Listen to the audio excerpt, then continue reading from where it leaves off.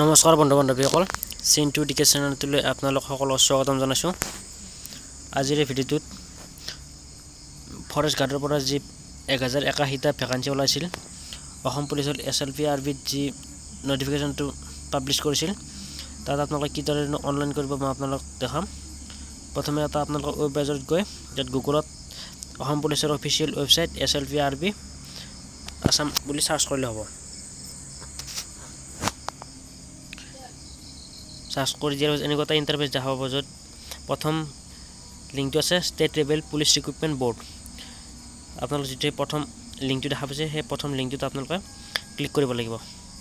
Click কৰাৰ পিছত আপোনালোকৰ সেই অসম পুলিচৰ অফিচিয়েল পেজটোলৈ আপোনাক লৈ যাব।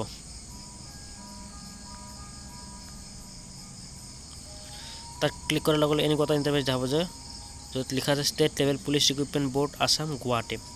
আৰু আপোনালোকৰ যিটো প্ৰথম এডভাৰটাইজটো আছে সেইটোতে এই ফৰেষ্ট গাৰ্ডৰ ভেকান্সিটো পাব্লিছ কৰিছিল, আৰু তাত ছাইডত লিখা আছে যে এপ্লাই হিয়াৰ।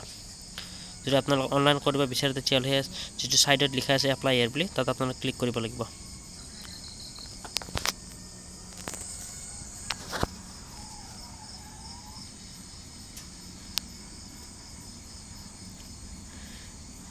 ক্লিক কৰাৰ পিছত আপোনালোকৰ সন্মুখত এনেকুৱা এটা ইণ্টাৰফেচ দেখা পাব, য'ত government of Assam state level police recruitment board Assam ৰিয়াবাৰী Guwahati. তাৰপৰা তললৈ অলপ স্ক্ৰল ডাউন কৰিলে দেখা পাব ক্লিক হিয়াৰ টু এপ্লাই।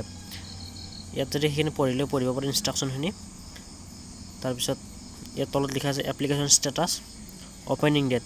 ইয়াৰ অনলাইন কোন দিনৰ পৰা আৰম্ভ হৈছে, ইয়াত লিখিছে 25/5/2020 পৰা আৰম্ভ হৈছে, আৰু ইয়াৰ লাষ্ট ডেট দিয়া আছে ক্লজিং ডেট 25/6/2020।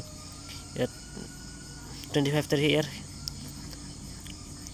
অনলাইন ক্লজ হ'ব। যদিহে আপোনালোকে অলৰেডি ৰেজিষ্টাৰ কৰিছে তেতিয়াহ'লে এই ৰেজিষ্ট্ৰেশ্যন নম্বৰটো ইয়াত ফোন নম্বৰ আৰু date of birth the log in কৰি ল'ব পাৰিব। আৰু যদি আপোনালোকে ৰেজিষ্টাৰ কৰা নাই, তথাপি যে ক্লিক হেয়াৰটো এপ্লাই কৰিলে হ'ব।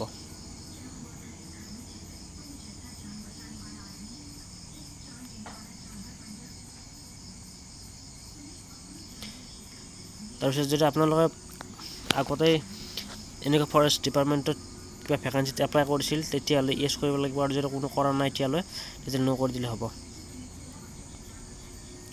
ন' কৰাৰ পিছত এনেকুৱা এটা ইণ্টাৰফেচ দেখা পাব, য'ত আপোনালোকৰ ইয়াত ইনষ্ট্ৰাকশ্যনবোৰ দিয়া আছে যে ডকুমেণ্ট চাইজবোৰ কিমান কেবিৰ ভিতৰত হ'ব লাগিব বা ডাইমেনশ্যন কিমান হ'ব লাগিব। ইয়াত সকলোখিনি দিয়া আছে প্ৰতিটো ডকুমেণ্টৰে, ছিগনেচাৰ হওক, ফটো হওক, এই সকলোখিনি আপোনালোকে পঢ়ি চাব। আৰু ইয়াত ডকুমেণ্টবোৰ 100 কেবিৰ পৰা 250 কেবিৰ ভিতৰত হ'ব লাগিব বুলি দিছে, আৰু চাইজবোৰ JPG PNG ফৰ্মেটৰ হ'ব লাগিব। তলত লিখাই আছে।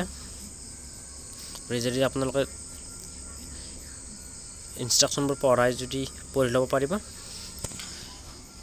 মই এইবোৰ পঢ়ি থাকিলে ভিডিঅ'টো দীঘলীয়া হ'ব, গতিকে এতিয়া আপোনালোকে ৰেজিষ্ট্ৰেশ্যন কৰি লওক। ৰেজিষ্ট্ৰেশ্যনত আপোনালোকৰ নেম দিব লাগিব, তাৰ ফোন নম্বৰ দিব লাগিব, ইমেইল দিব লাগিব, তাৰপৰা এমপ্লয়মেণ্ট এক্সচেঞ্জ নাম্বাৰটো দিব লাগিব, কাষ্ট আৰু ডেট অফ বাৰ্থ দিয়াৰ পিছত হৈ যাব। তাৰপিছত সেইখিনি ফিল আপ কৰাৰ পিছত এনেকুৱা এটা ইণ্টাৰফেচ দেখা পাব, য'ত আপোনালোকৰ কি কি চাৰ্টিফিকেট আছে। ইয়াতে চাৰ্টিফিকেটবোৰ যদি আছে আপোনাৰ ইয়েছ কৰিব লাগিব, আৰু যদি নাই ন' কৰিব লাগিব।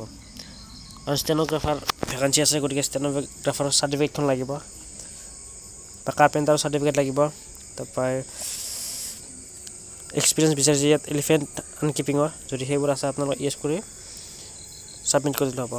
তাৰপিছত ফাৰ্ষ্ট ষ্টেপ আছে আপোনাৰ, গতিকে আপোনালোকে যিহেতু গ্ৰেজুৱেশ্যন পাছ কৰি এই দুটা ভেকান্সি আছে, ফৰেষ্টাৰ আৰু ফৰেষ্ট গাৰ্ডৰ। গ্ৰেজুৱেশ্যনৰ বাবে দুটা আছে, গতিকে আপোনালোকে এই দুটাতে এপ্লাই কৰিব লাগিব, গতিকে দুটাতে ক্লিক কৰি দিলে হ'ল। আৰু বাকীবোৰৰ কাৰণে আপোনালোকৰ এক্সপিৰিয়েঞ্চ বা ষ্টেন'গ্ৰাফাৰ চাৰ্টিফিকেট এইবোৰ লাগিব। তাৰপিছত সেই দুটাত চিলেক্ট কৰাৰ পিছত আপোনালোকে এতিয়া প্ৰিফাৰেঞ্চ দিব লাগিব, যিহেতু দুটা ভেকান্সি আছে দুটা পোষ্টত, ফৰেষ্টাৰ আৰু ফৰেষ্ট গাৰ্ডৰ, গতিকে আপোনালোক যোনটো প্ৰথমে প্ৰিফাৰেঞ্চ দিয়ে সেইটো প্ৰথমত দিলে হ'ল। তাৰপিছত ছেভ নেক্সট কৰাৰ পিছত এনেকুৱা এটা ইণ্টাৰফেচ দেখা পাব, য'ত আপোনালোকৰ পাৰ্চনেল ইনফৰমেশ্যনখিনি দিব লাগিব। আপোনাৰ নাম, mothers name, father's name, employment exchange number, gender, caste, DOB, nationality, religion, email address, phone number already এইখিনি দিয়া গৈছে। যিখিনি দিয়া নাই আপোনালোকে এইখিনি দিব লাগিব। তাৰপিছত কণ্টেক্ট ইনফৰমেশ্যন, আপোনালোকৰ এড্ৰেছটো দিব লাগিব।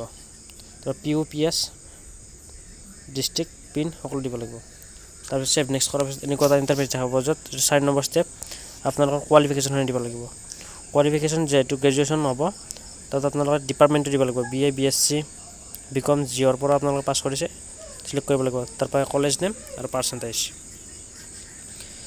তাৰপিছত আপোনাৰ কিবা এক্সট্ৰা কাৰিকুলাৰ এক্টিভিটি আছে যদি ইয়াত আপোনালোকে ইয়েছ কৰিব লাগিব তাৰপিছত আপোনালোকে তাৰ ডকুমেণ্টটো ছাবমিট কৰিব লাগিব আপলোড কৰিব লাগিব NCC চাৰ্টিফিকেট আছে যদি বা ইয়াৰ টাইপটো আপোনালোকৰ 1 বছৰ হয় নে 2 বছৰ হয় সেইবোৰ দিব লাগিব তাৰপিছত সেভ নেক্সট কৰাৰ পিছত এনেকুৱা এটা ইণ্টাৰফেচ হ'ব য'ত আপোনালোকৰ ডকুমেণ্ট আপলোড কৰিব লাগিব ইয়াত ডকুমেণ্টবোৰ হিচাপে আপোনালোকৰ এজ প্ৰুফ চাৰ্টিফিকেট বিচাৰিছে qualification certificate photo signature caste certificate আৰু এমপ্লয়মেণ্ট এক্সচেঞ্জ চাৰ্টিফিকেটখন এই সকলোবোৰৰ 250 KB ভিতৰত হ'ব লাগিব সাইজবোৰ ইয়াত আপোনালোকে সকলোবোৰ আপলোড কৰিব লাগিব আপলোড কৰি 7 নেক্সট কৰাৰ পিছত এনেকুৱা এটা ইণ্টাৰফেচ দেখা পাব যে এইটো ফাইনেল সাবমিট যদি আপোনালোকৰ এপ্লিকেশ্যন ফৰ্মখন কোনো ভুল হোৱা নাই তেতিয়াহ'লে সাবমিট কৰি দিলে হ'ব আৰু যদি কিবা ভুল হৈছে তেতিয়াহ'লে এডিটত গৈ সাবমিট এডিট কৰি ল'ব পাৰিব ভুলখিনি তাৰপিছত সাবমিট কৰাৰ পিছত এনেকুৱা এটা ইণ্টাৰফেচ দেখা পাব য'ত এণ্টাৰ OTP উঠিছে এই সাবমিট কৰাৰ পিছত আপোনালোকৰ যিটো মোবাইল নম্বৰ আছিল তাত এটা OTP যাব সেই OTPটো ইয়াত বহাই